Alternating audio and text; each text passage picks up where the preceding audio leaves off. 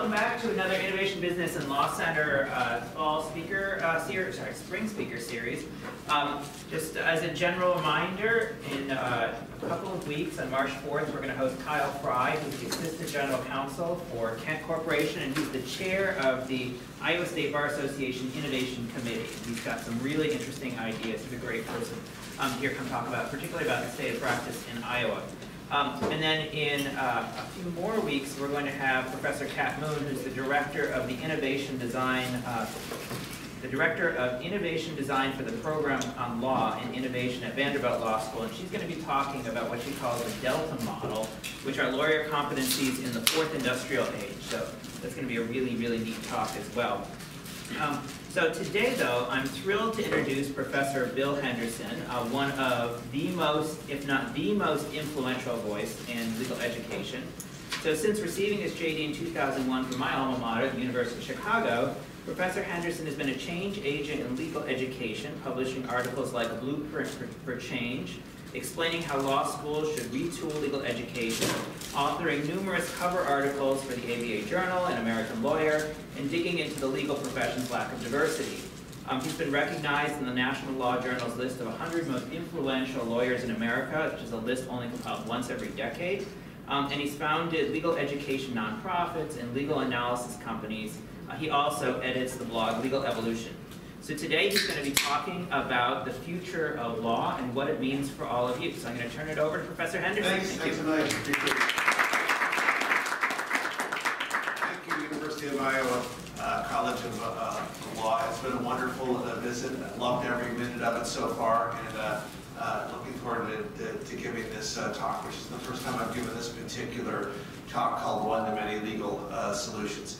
So I want to begin by being clear. I'm going to be talking a lot about data and models, but it all devolves back to people.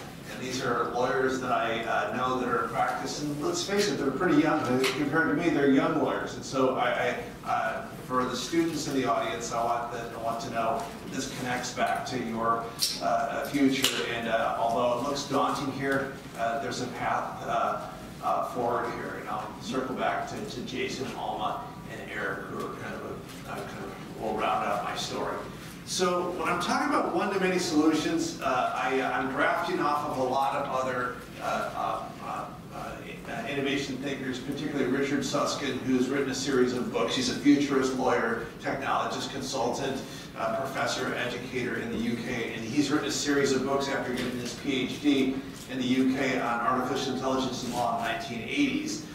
He's gone on and kind of continued to focus on that issue, and he talked about the transition from one-to-one consultative services, which is the paradigm that's in our head that that's installed by pop culture, and to some extent the paradigm we use to educate lawyers. And it's a perfectly good paradigm. It's coherent, but there's coming into being a new one-to-many model that is very different, and I won't call it disruptive because it's happening at such a pace that some people feel comfortable to ignore it, but it's definitely coming, and it's integral to the functioning in the future of the legal profession. So one-to-many solutions are products and services, a mix of products and services that scale legal solutions primarily to deal with issues of productivity. So we can drive up quality, and we can drive down per unit costs, so more people can access legal solutions. That's the nature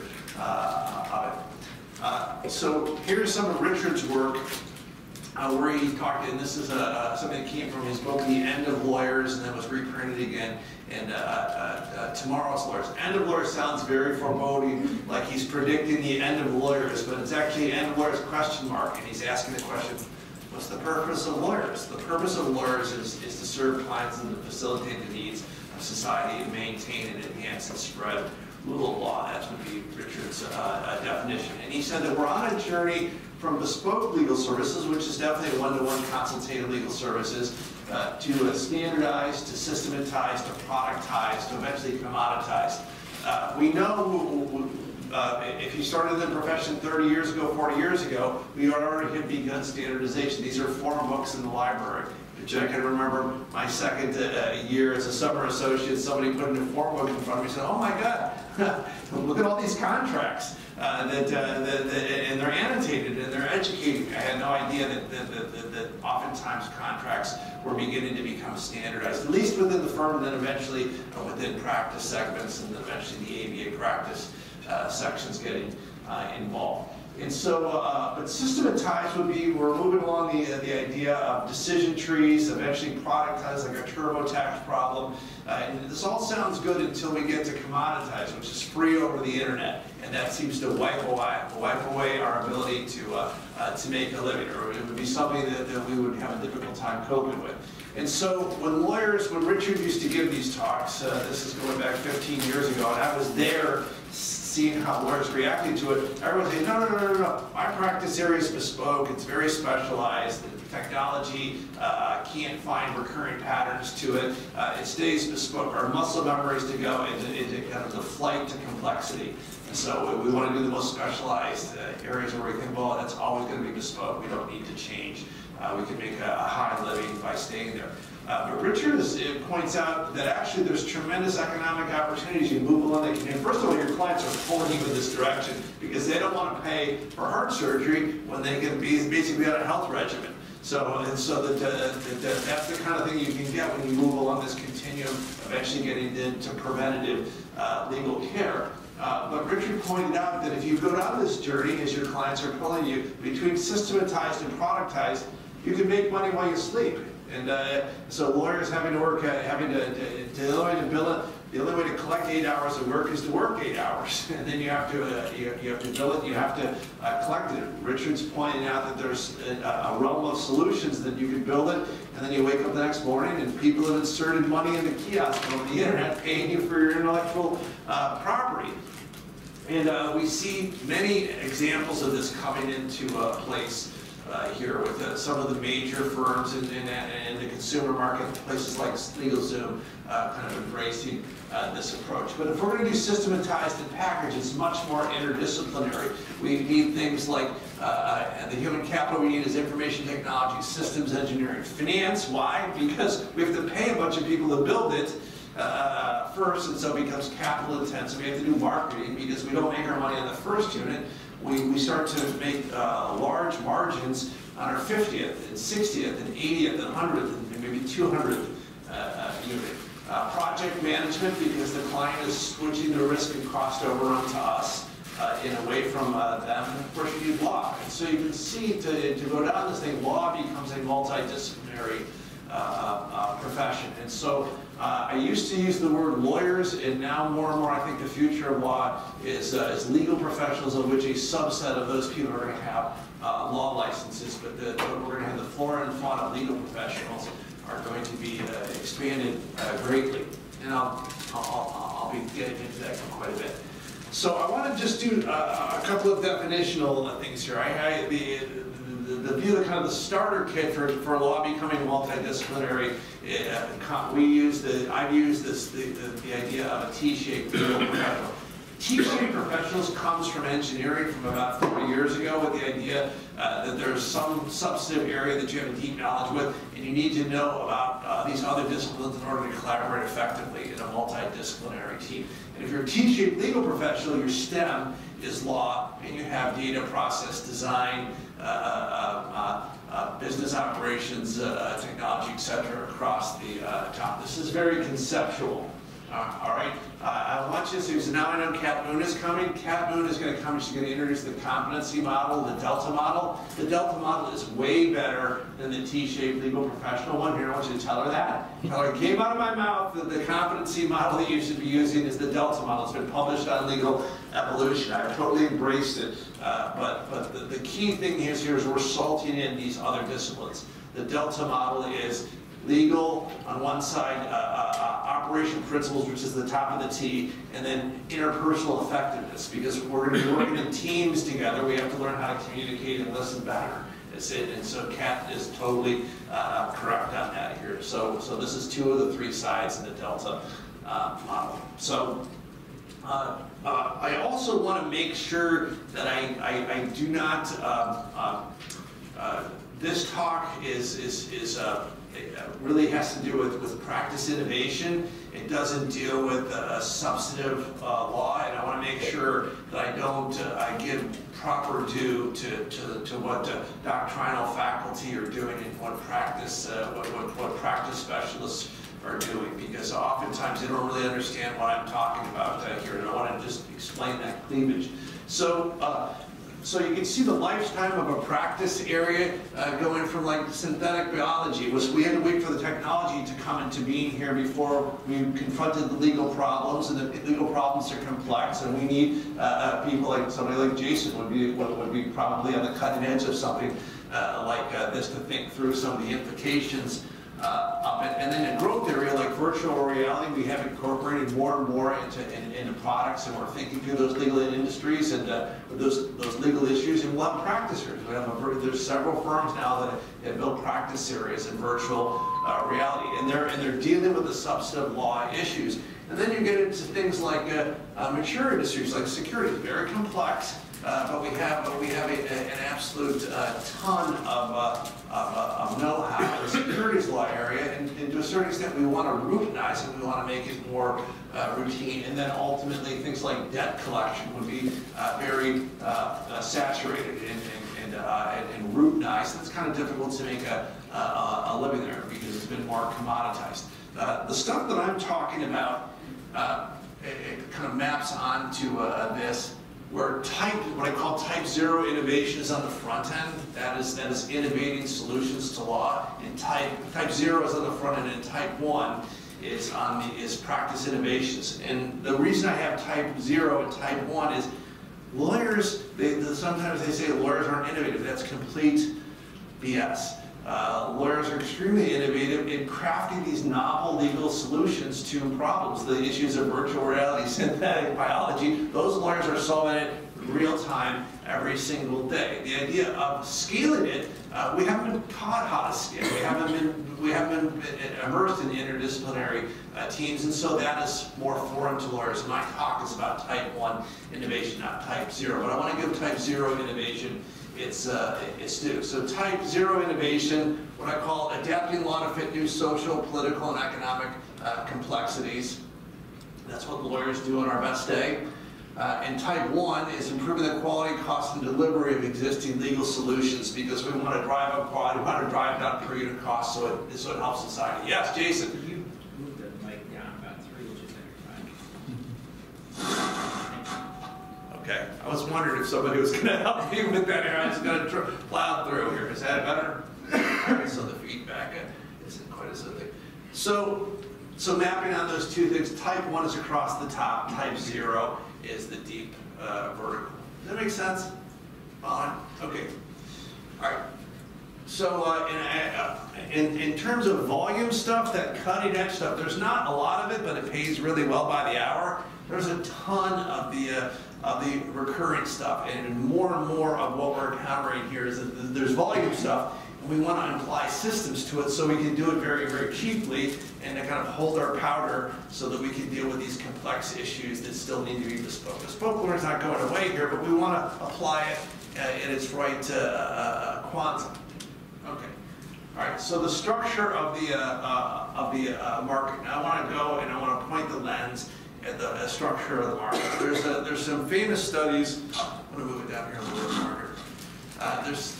There's 2 studies, Chicago Lawyers 1 and Chicago's Lawyers 2 study, that are law professor famous studies. If you're many law professors know about the Chicago Lawyer 1 and 2 studies. And the first study was done in 1975. The sample was drawn to the Chicago metropolitan area. A representative sample of roughly 800 lawyers. And the big find in the Chicago Lawyers 1 study, which was done by the American Bar Foundation in Chicago, was if you want to understand the structure of the bar, find out who the lawyer's client is. And half the bar was serving people, and half the bar was serving organizational clients. And they were stratified by race, by religion, by where you went to law school, by bar associations, by residential zip codes. So kind of the people that went to fancy schools and were type 2 Protestants tended to serve the organizations. And the Jews and the Catholics there weren't very many women at the time here were shunted and serving the individual market. They replicated the study in 1995, and one of the good news was that because the organizational clients were growing so rapidly, it began to diversify, and people from non-elite schools started getting opportunities to work for organizational clients. In-house practice exploded and became a thing. But actually, we began to see evidence that it was becoming harder to serve individual clients. And so, it was the two-hemisphere theory in 1975 for the Chicago lawyers won. By 1995, when they redid the study, you couldn't really call it hemispheres and half anymore. It was still segmented, but it was no longer half. And that cleavage is very, very important. Is the lawyer serving individuals, or are they serving the organizational clients? And so, to bring us up a little bit closer to the present day, this is a distribution of starting salaries from the class of 2006, so roughly 15 years ago. And I actually, this really helped my career when I was at the ABA annual meeting, and Jim Leipold, who is the executive director of NALP, which is the organization that collects data on entry-level salaries, he circulated this bimodal distribution. It's two modes. So the mode is the most frequently occurring thing in a histogram. And when you have two modes, something is like almost everything in life is normally distributed. When you have two modes, too frequently, two evidences of kind of clustering of outcomes, something unusual is going on. And so Greg Malkin, who's a very famous professor at Harvard University, served on the President's Economic Advisors thing. He looked at this, he saw my blog post on it, he goes, well, I always knew that the legal profession was segmented, but he said, I always knew that the law had different career tracks with varying levels of income, but I never realized how striking the pattern was, because over here, folks, these are law graduates that are going to work for firms that are serving organizational clients. They're making a high living. Not a lot of real estate here, and then a bunch of people making $40,000 to $60,000 a year. So this has been going on for this emergence of the cleavage between the two markets has been going on. You know, it was noticed in 1975. It started to get more pronounced by 1995. Greg Malkin gets his attention. Wow, something's going on here. This is the most recent thing here, where the salaries continue to kind of go out to the right here. My best explanation for that is law. When you're serving, complex work for big organizational clients, it's what's called a credence good. Like, how do I know if I'm getting value? Well, do the workers that do it go to elite schools?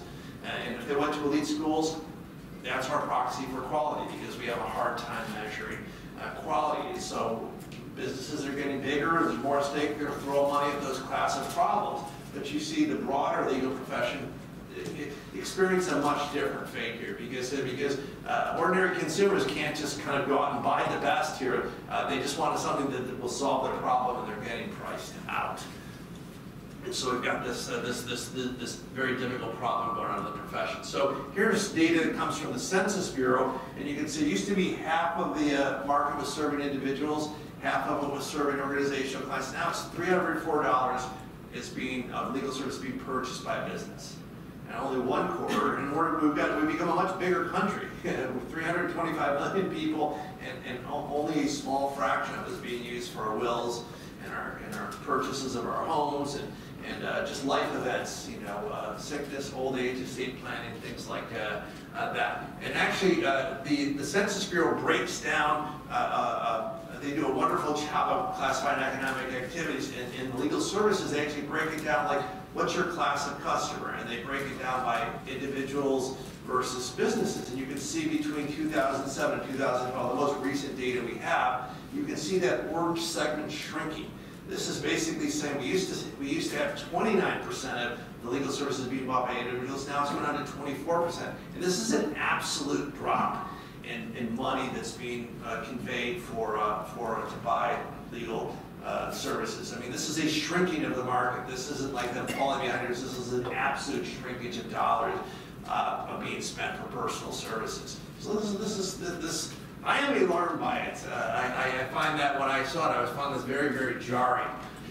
So there's a company called Clio out there. They do cloud-based practice management software. So if I'm a Iowa lawyer and I serve I'm in the middle of the state and I'm serving people in my county here, and I do just general practice, and maybe I have a business or two I service, but mostly individuals. I can subscribe to Clio, and they give me all sorts of fancy software to enable me to do my practice better. The advantage of this is that all this billing data and subject matter data gets uploaded to the cloud here, and it can be counted by Clio. And Clio employs data scientists to basically say what's in their data sample. And in their data sample, which covers 1 million matters, almost 11 million hours, and $2.5 billion in deliverables, the good news is the average hourly rate for these practitioners is $260 an hour. Well, that's a pretty decent rate. But then it gets a little bit more tricky. They're only working 2.3 hours a day doing actual legal billing.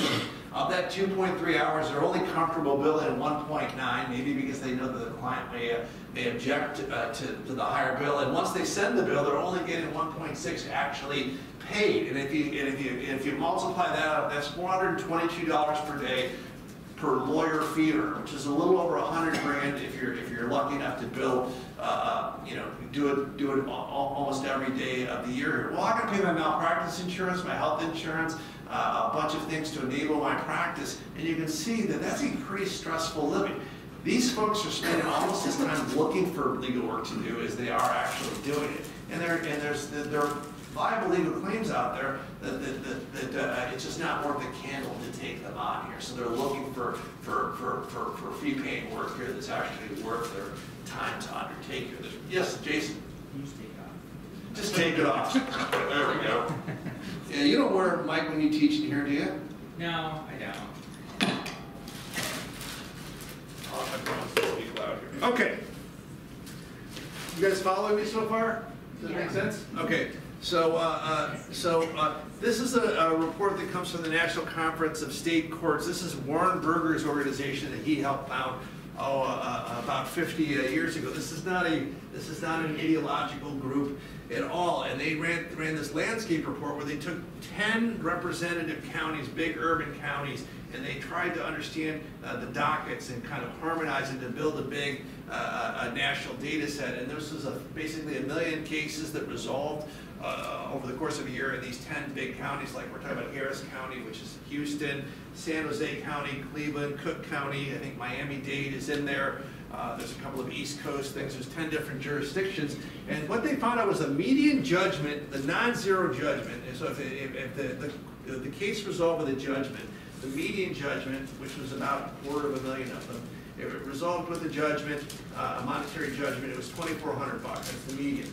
The average was about $5,400, which is telling you when the median and the average depart from one another that much, it's telling you there's a few cases over here that are worth a lot that are driving up the average. But the median one, the 50th percentile, is $2,400, and 3 out of every 4 cases has a self-represented litigant here. Now this is really, these are shocking statistics. First of all, $2,400 is not enough for me to write a repeat pleading, somebody else to the other side to write a responsive pleading, and then the judge take it up, and we show up to court here, and I get a fraction of that to pay my fees. And these are cases that just probably don't make sense to have adversarial proceedings. Right? And you see this because 3 out of 4 of them don't have a lawyer on one or both sides, and so that the authors of this report said, the picture of civil litigation that emerges from the landscape data set confirmed the long-standing criticism that the civil justice system takes too long and costs too much. And so this is very, very stressful stuff here. And you can see I just picked one jurisdiction here to just look at the civil pleadings. And what we find out is civil pleadings are just, even though Illinois in this time period had 1 million more residents, civil pleadings are just falling off the cliff. Why? Because it's just like there's just the class of cases that can support an attorney to bring them and can justify his or her fees here is shrinking. And so we have this, and this is the place we go to resolve our problems in a civil society. So what's causing these changes? So, and I'm going to stick in the consumer market first. By the way, the solution is one-to-many legal solutions. Okay, so that there's a solution to this. This is where I'm headed. But let's just stick in the consumer market for a second here. The bottom line in this graph is just the consumer pricing index, and then the consumer pricing index, the Bureau of Labor Statistics will break out different industries, and so law is what's known as an industry that's known to be subject to a thing called cost disease. Cost disease is basically highly human-intensive activities that employ expensive, specialized knowledge workers. And so, what are industries that are subject to cost disease? Law, medicine, higher ed. So we're two for here in this building. Government would be another one here because what happens is technology enabled and manufacturing enabled things become more. Look at the price of a phone. Look at the price of a computer. Look at the price of a lot of things in our society. It's going to close. It's going down over a period of time here. But folks that don't necessarily are not having huge leap forwards in productivity say, well, I have to have a cost of living raise. Well, the factory became much more efficient in the last 10 years or 20 years here. The law didn't become hardly any official law, but the lawyers, and the doctors and the professors clawed their share of it. And so what this means is that over time, more and more of our paycheck gets allocated to healthcare, higher ed, and if the consumers go along, law. But what we find out is now this is how and you can see that where legal services, the orange line, healthcare is this one, college tuition is a little bit higher than law.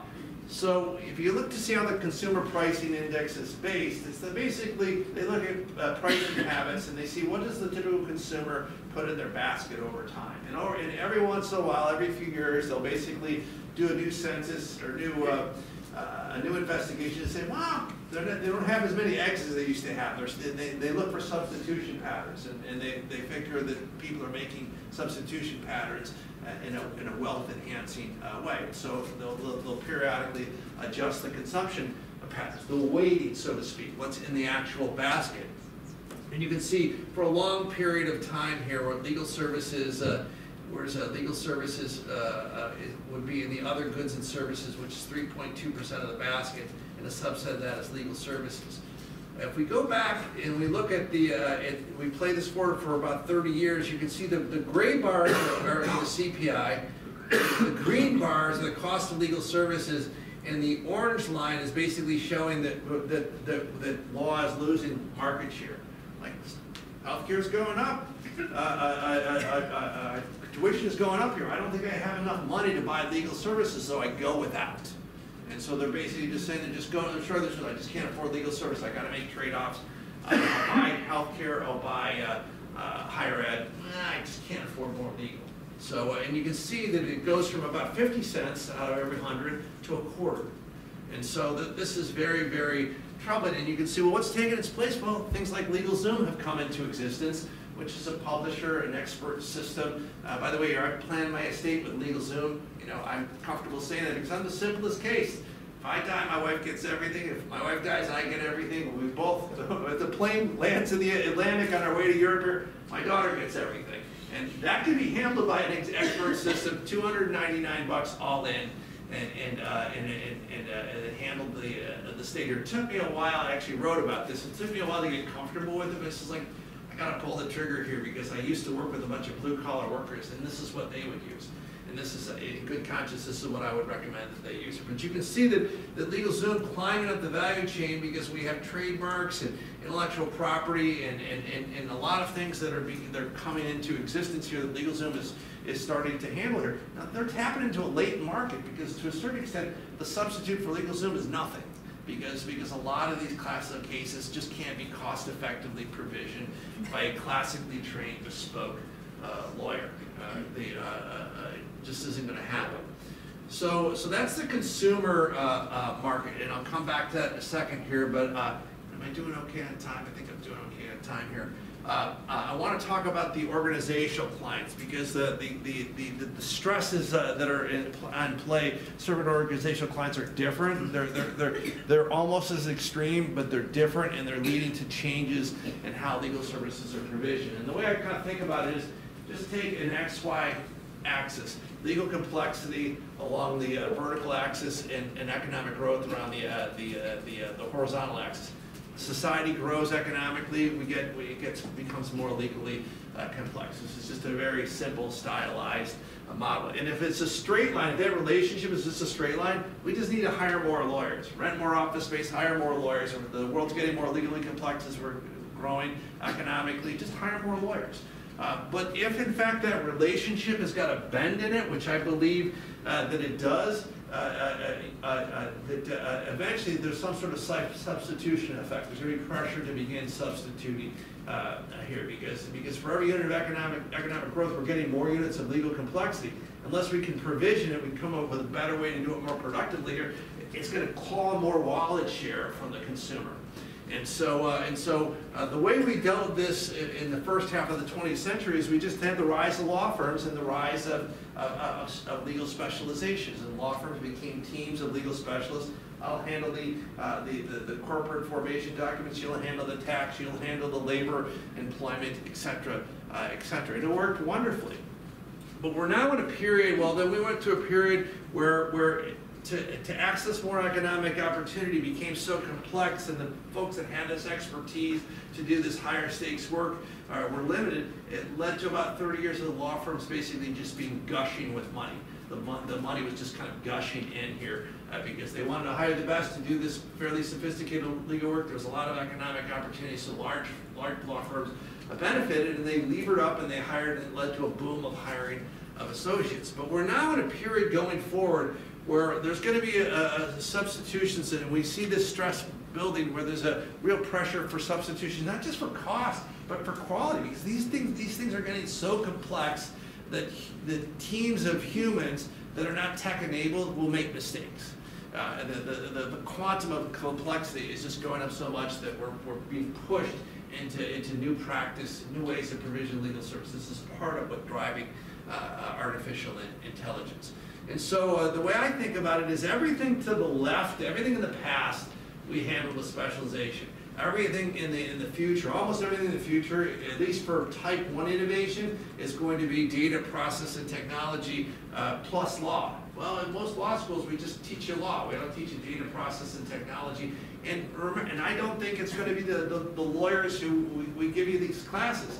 It's going to be us lawyers who just have enough knowledge across the T here to collaborate with the data scientists, with the process experts, with the accounting folks here.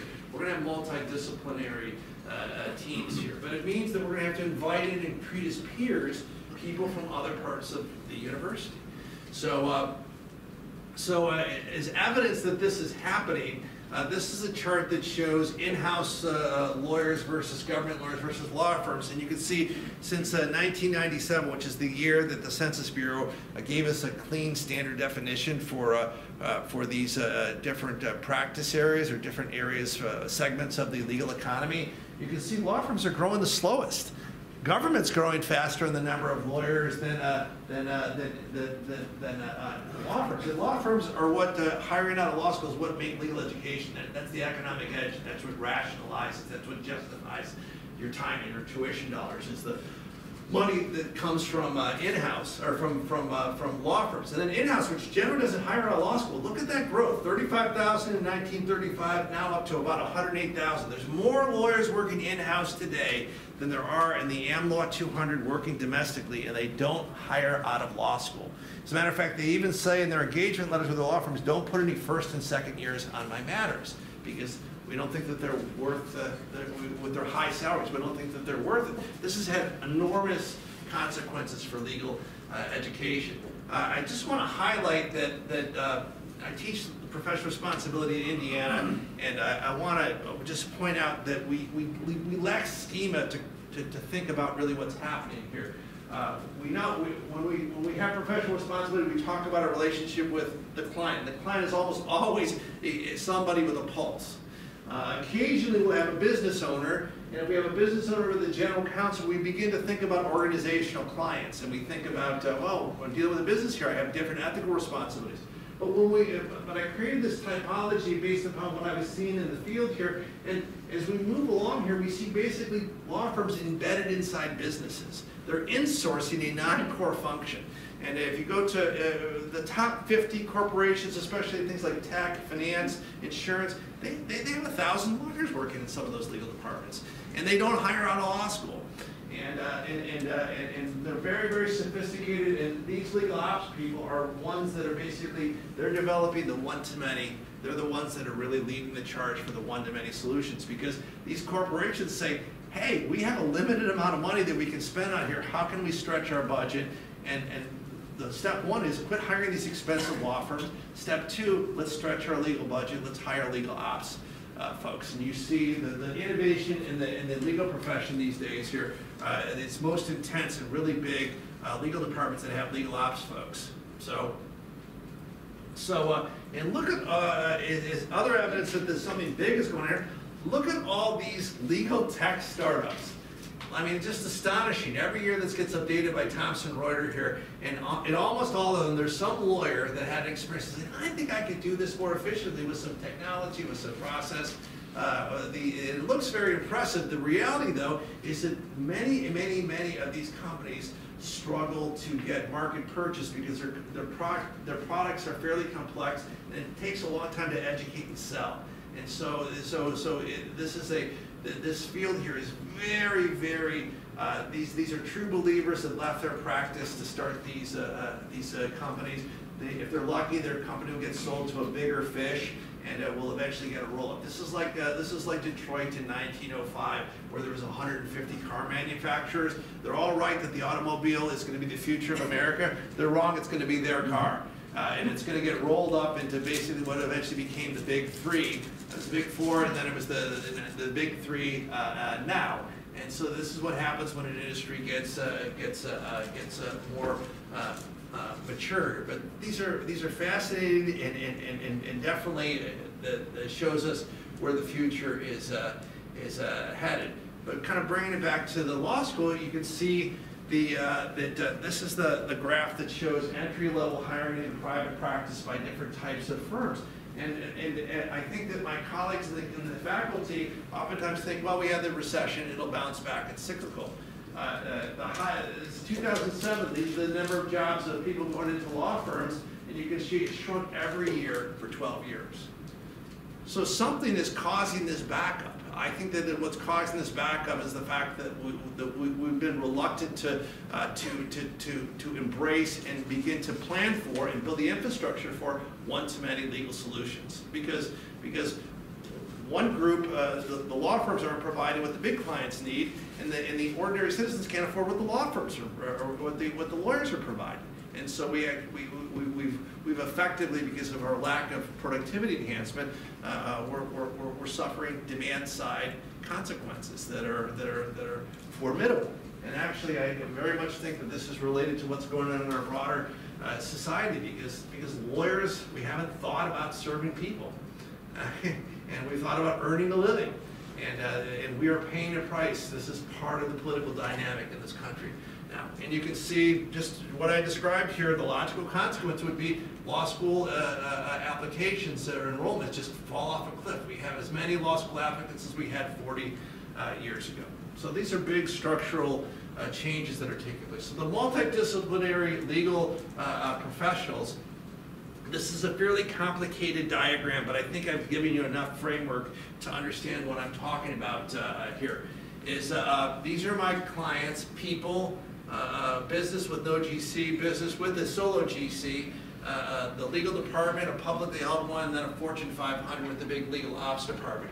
And here's my view of legal professionals. Along the top were familiar lawyers and shareholders with counsel and associates and staff attorneys, but then paralegals, finance, recruiting and professional development, marketing, business development, client experience, process, sourcing, accounting, software engineers, and data scientists. And I have this kind of fuzzy area over here because the reality is that because of the ethics rules that keep lawyers from co-venturing with non-lawyers. That's the term of art of the rules, but I call them allied professionals. That portion of the market here is not experiencing dramatic innovation because it's capital constrained. Over on the right side, it's less capital constrained because the way these rules have been interpreted by bar associations is that if I'm one of those point solutions, those legal tech companies that I showed you before here, I'm not practicing law if I'm selling my work product to a lawyer that supervises my work. It's kind of everything that comes from that ecosystem is treated as almost like a paraprofessional, where the person, as long as the person who's buying it has got a law license, that the Rule 5.4 fee splitting won't apply. And so which means that 3 out of every $4 is not subject to this fee splitting rule, which has led to that huge rise of that ecosystem. But access to justice is taking place over here, and the lawyer to consumer business here really dramatically affects what's happening. So I want to stop here in just a second, but I want to bring it back to my 3 people I started with: Jason, Alma, and Eric. To solve any of these problems, you need to become what's called a minimum viable lawyer. And I'll just tell you the story of these 3 people. Jason is the head of innovation at Microsoft. He started his career about 15 years ago in a big firm on the West Coast. Before he went to law school, he spent 5 years as a software engineer. He went to MIT, undergraduate firms here. And one day, he's asked to do something, and he realizes, he goes back to the part and says, you know, I can write a little script and I can automate all this. He goes, no, we don't need you to do that, Jason. He says, no, I can do it. It won't take me very long. He says, no, Jason, can you get back to work here? And he began to realize, as he began to push it, that there was no interest in efficiency at all in his organization. And he realized, well, this isn't going to work for my professional, this isn't going to work for me. I don't want to be part of an industry that won't embrace efficiency, but I don't know how to do a deal. And so he sucked it up, and he spent 2 more years learning how to become a minimum viable lawyer. He got hired by Microsoft, and now he's the explorer person that's basically thinking about, he's that type 6 client, and he's thinking about, how do I do, and he's talking about interoperability and artificial intelligence and getting systems to talk with each other, and he's hiring cultural anthropologists to tell stories so that he can get change management in his legal department. I mean, this guy, but he couldn't do none of this until he was the minimum viable lawyer. Then there's Alma Assay, who came from a working class background, got into NYU Law School. She knew one lawyer growing up here. It was her uncle, and he did something like an entertainment law here, and she ends up doing well in law school. She gets hired by this fancy firm, Gibson Dunn here, and she gets assigned to this guy who does entertainment law at Gibson Dunn. Well, he does entertainment litigation, so she's basically doing high-end litigation for him. And she doesn't really know anything about the legal industry, but she knows that she wants to do good work, and she's working hard for this partner, and she sees that he's not very organized, and so she begins to build binders and spreadsheets to basically be able to find stuff. And she becomes so indispensable that this guy will not take any litigation case without Alma on it. And Alma is beginning to think to herself, you know what? Why am I indispensable with my Excel spreadsheets and my binders here? Why isn't there a better solution to this practice management thing? So she left and she started a company called Allegory. Wonderful story. She was there for about 5 years, sold it to a company like Integrion, and she was a minimum viable lawyer. She was able to see this opportunity. And my 3rd example is Eric Wood. Eric Wood started his career in New York, ends up in a big Wall Street firm, then ends up in Chicago at a firm, a Chapman Company that does financial services stuff here. And a couple of times that he's in Cleary, and he's a big fantasy basketball fan. And he scrapes the internet for this sports data so that he could would be more expert at fantasy basketball, because you can't be very good unless you data mine. And so he taught himself coding so he could data mine, so he could totally kill it in fantasy basketball. Well, he's working late in New York one day, and he realizes the work I'm doing at 2 in the morning could be automated. I know it can be automated here, and I resent this, and I don't want to do this forever. And so he ends up at Chapman Cutler. He sees a similar pattern, and he makes an appointment with the chief executive partner, and he says, I think I'm going to go into legal tech because, you know, there's just a lot of opportunity. It's just obvious here that there's a lot of innovation. He was about to become one of those point solutions. And the managing person said, stop.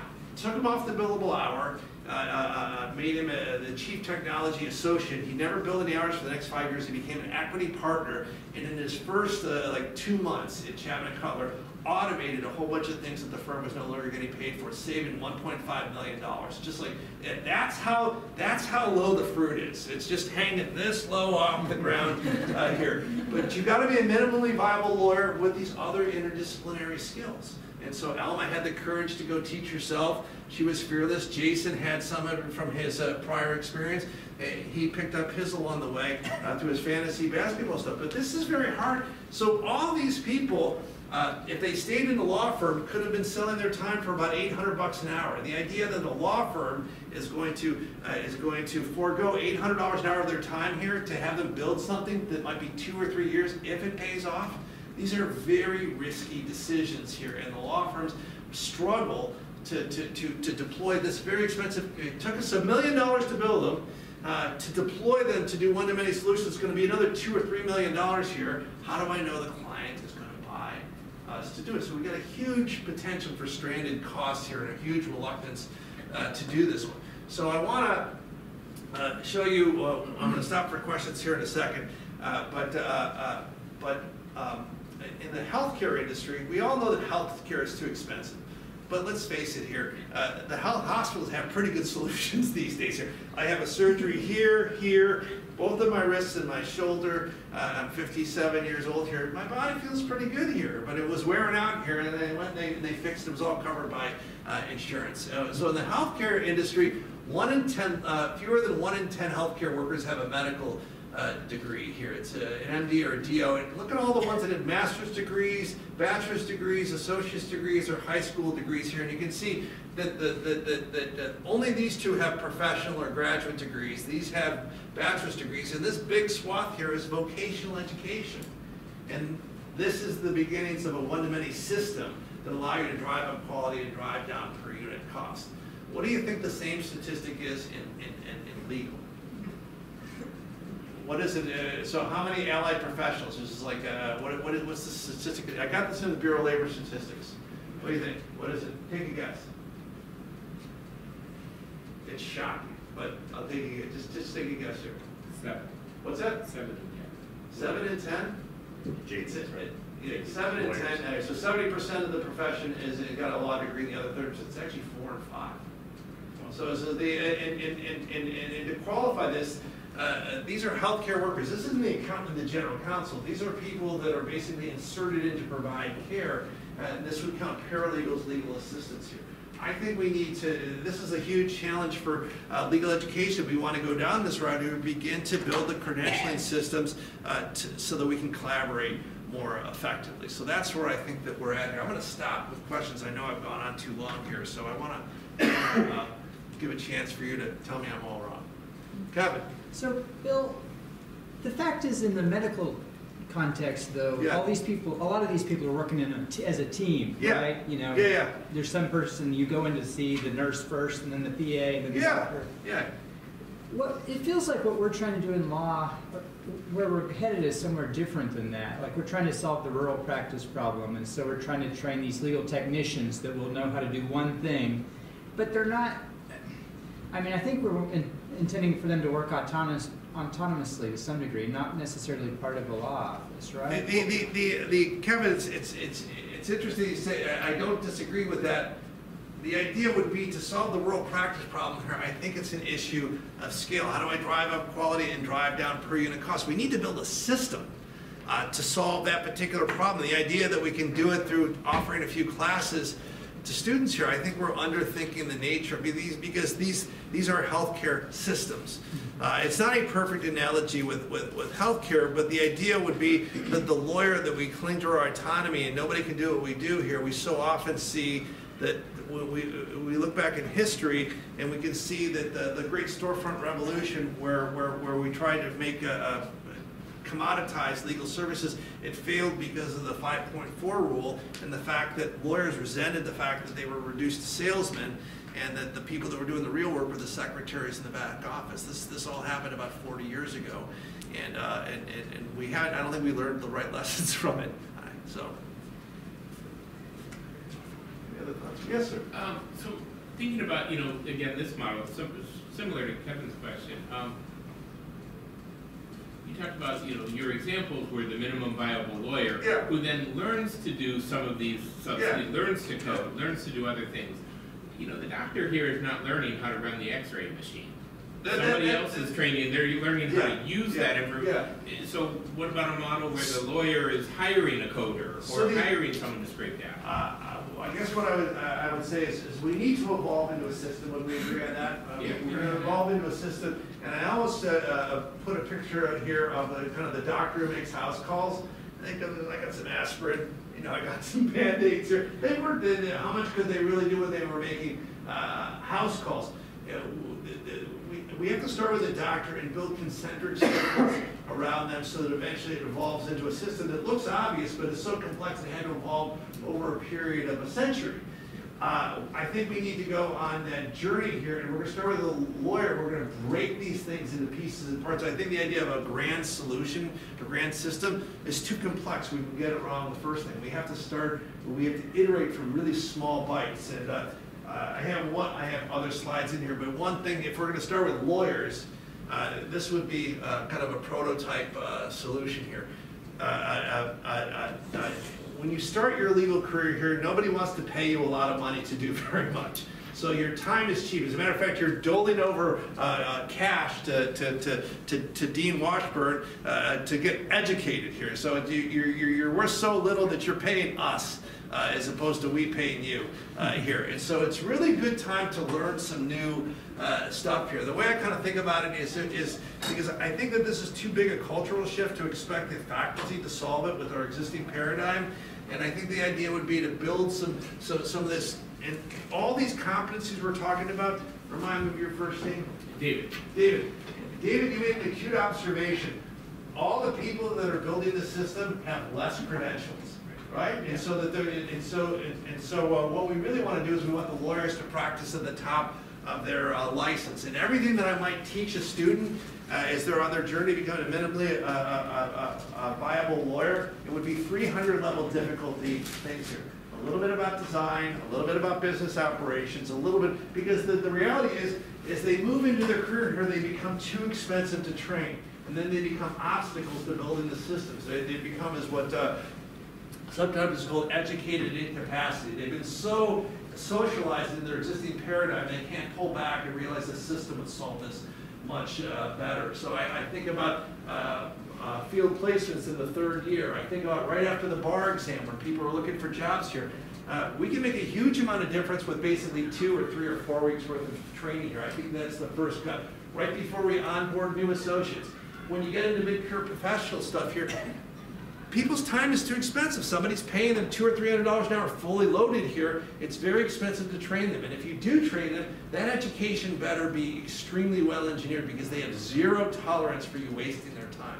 So this is I guess where I need to leave it here, the human capital challenge, because this isn't about educating just law students. This is about upskilling the whole profession so that we can better serve our responsibilities to ordinary people and civil society. Law has to work for our society, and we have to make a living derivative of that. So often I think we're thinking about earning a living as and our obligation to society is something we think about like on Sunday.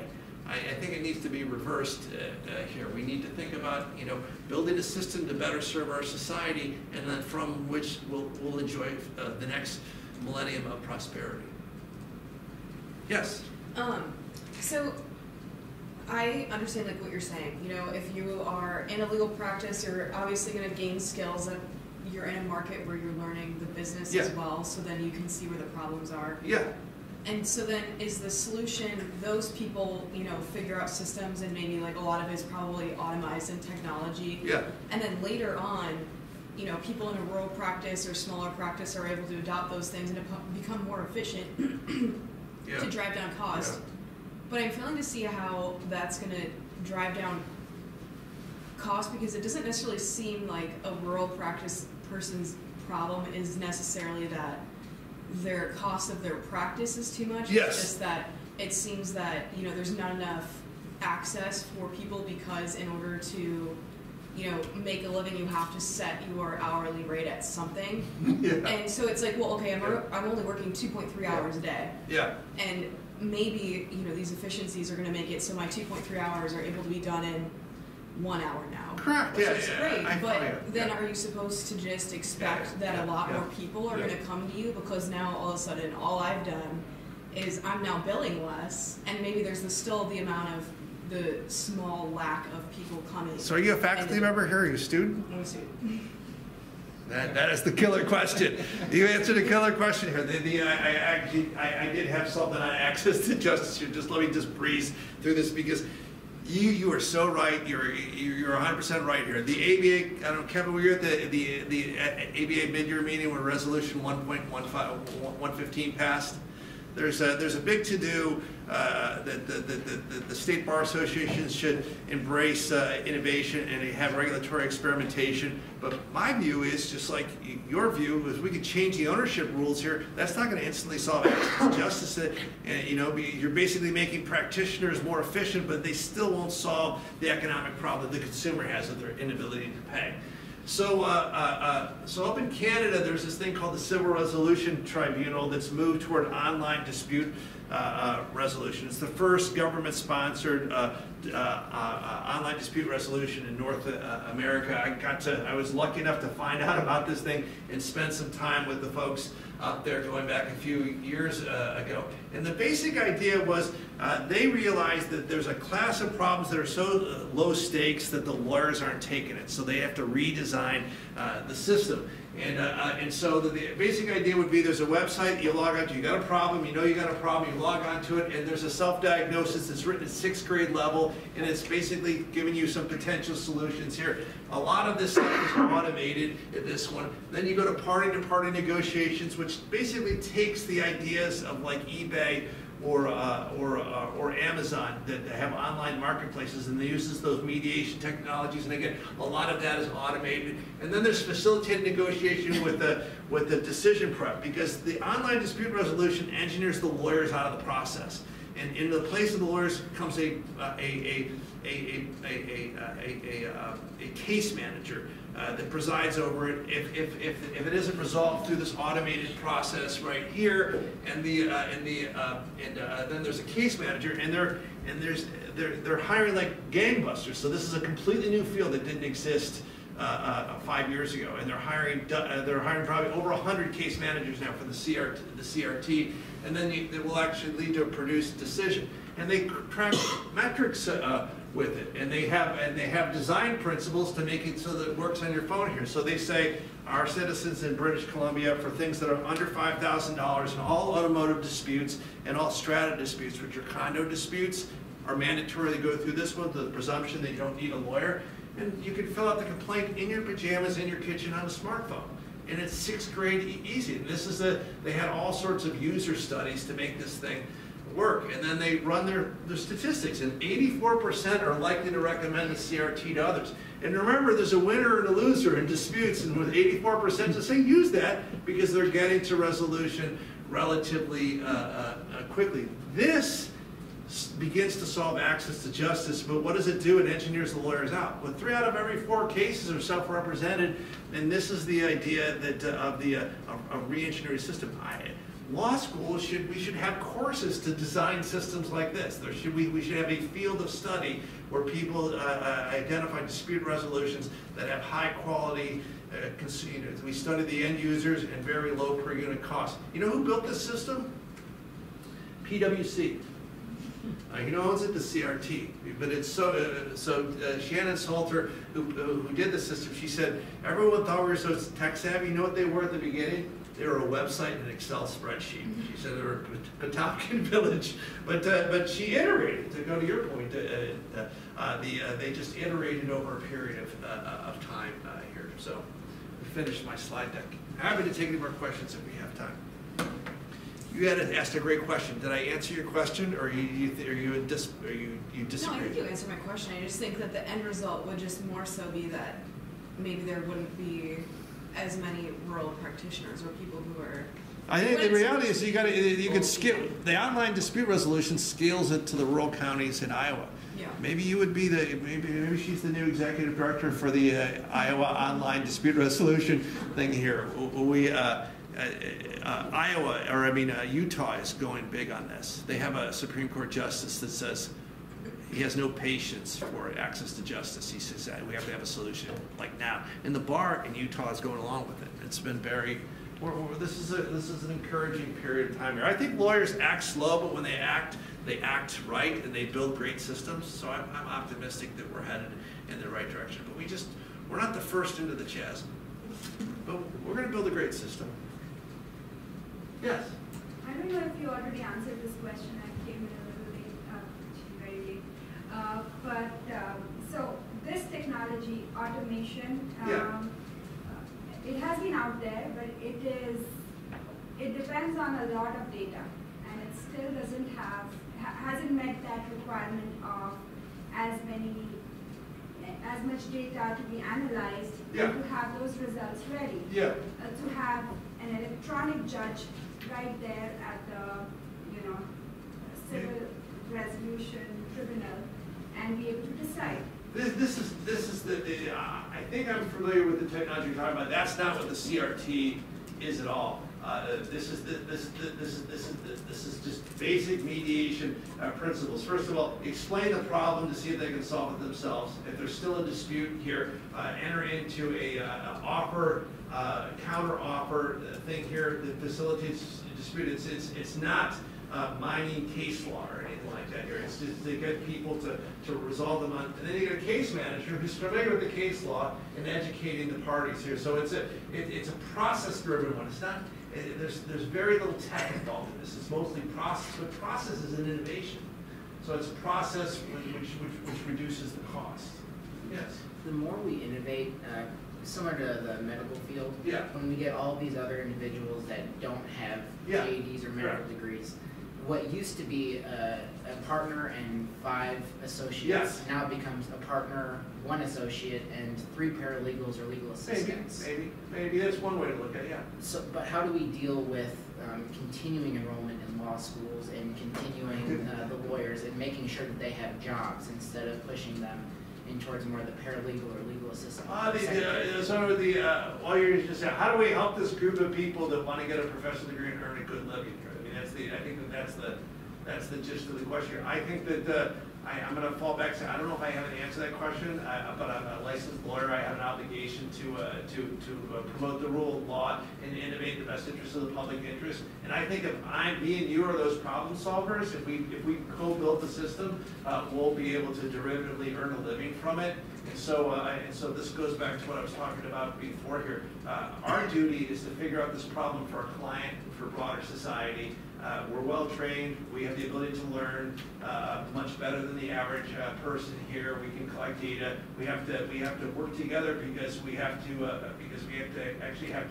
go back to the minimum viable lawyer thing here. It's expensive to understand the problem. Then to build the system, we have to underwrite a group of us to build the system. We have to spread the risk. And so I think that the idea of providing a solution like you're signing these loan papers at the University of Iowa, how am I going to get an ROI? I don't have a quick answer for that, but I'm talking about this broader issue. Let's work on this broader issue going on for society here. And I bet me and you, if we're working on the solution here, we'll both earn a decent living. That's the best I can. That's the best. That's my honest answer. We are out of time, so let's thank.